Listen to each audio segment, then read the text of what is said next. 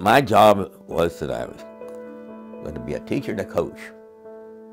I was going to do the best job I could possibly be. And maybe that would rub off on the kids. And maybe that's what we try and teach everything in education. Be the best person you can possibly be, do it right, and follow the rules, and just go at it. That's the best way. Jackson goes out, Ward goes out, and look at Coach Osborne, so like we was talking about, you know, when we grew up as little kids at elementary school, our dream was to go up and play basketball at Alphabet High. I remember Coach Osborne, I wouldn't have accomplished the things I accomplished back then, because he was a good coach. He was like a father figure to me. He meant a lot to us. He meant a lot to the community.